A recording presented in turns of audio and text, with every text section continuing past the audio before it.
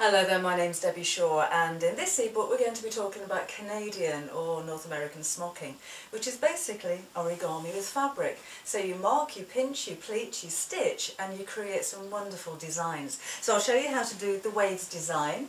There's also the leaf, this one's bones, cobblestones, arrows, lattice, and I would imagine that most of you are going to be making cushion covers with your smocking, so I've taken all of the mathematics out of the equation and I've just based all of the cushion covers on 2 sizes of cushion pads. So let's get started.